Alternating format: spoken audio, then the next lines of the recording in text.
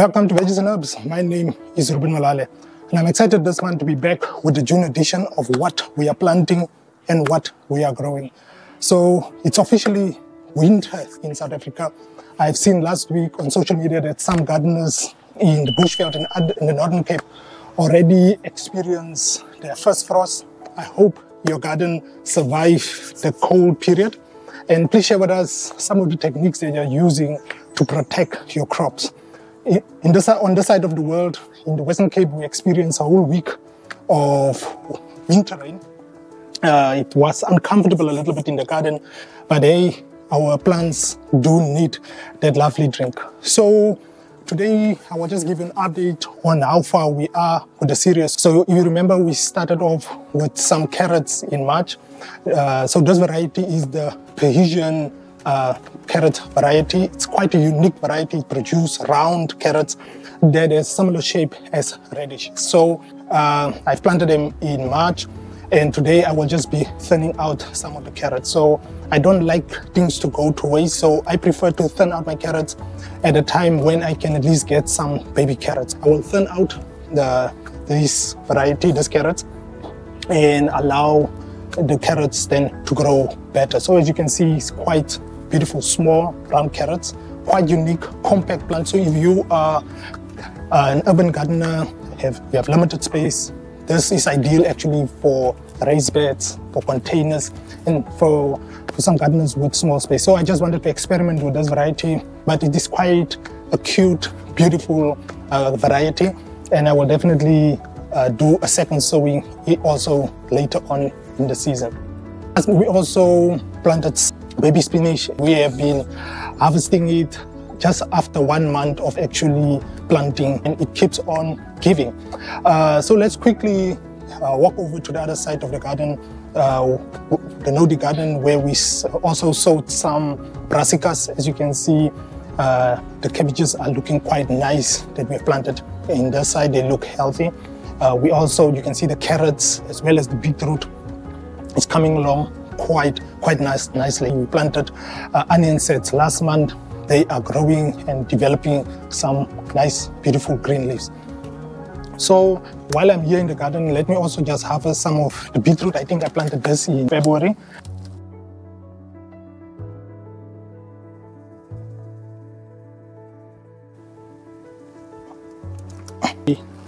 I think they're looking quite nice. This is quite nice, big beetroot.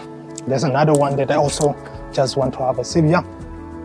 And also next to it, I have some Swiss chard. So this is also the rainbow variety. Let me just also have some of that.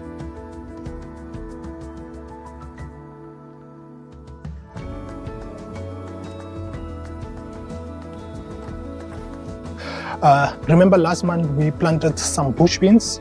Just to give an update on that, they're actually growing quite nicely and they've sprouted. Last 2 weeks ago, I actually removed my Tahitian butternut squash. If you want to see my experience, I'll put the link of that video up here. I've removed the plant and also transplanted some seedlings.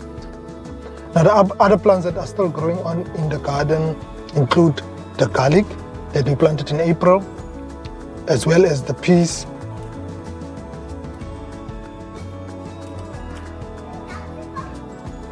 the broccoli, and the cauliflower. Now we also planted some potatoes in this black growing bag.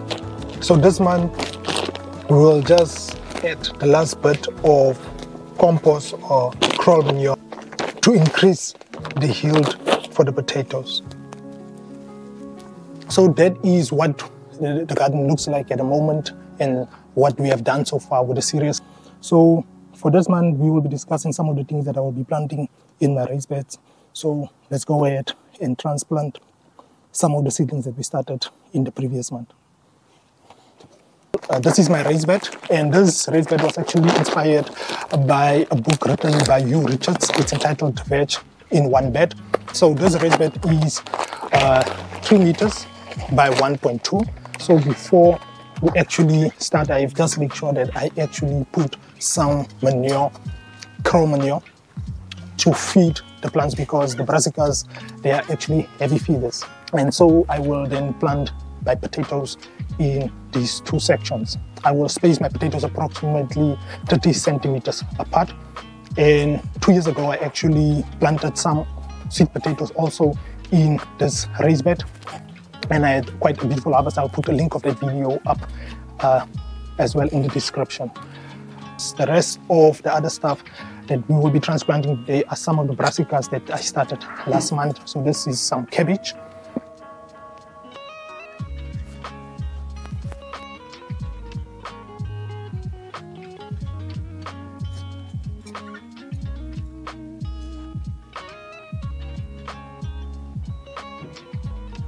I planted some additional onion sets indoors just to allow them to develop to get a head start. So I will also be transplanting some of these onion sets. Now this will also help to deter some of the pests. So another brassica that I will also be planting is also the broccoli, as well as some of the cauliflower. I will transplant them in this bed.